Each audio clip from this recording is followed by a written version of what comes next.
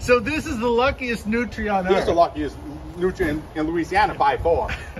You got a built-in pool, saltwater pool. and you're letting the nutria swim in there. It's his pool. All right, then. You know, it's raining and storming.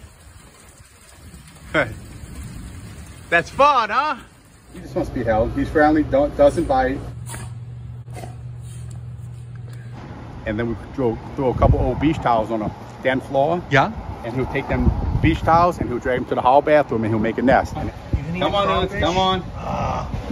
He's just a tail out.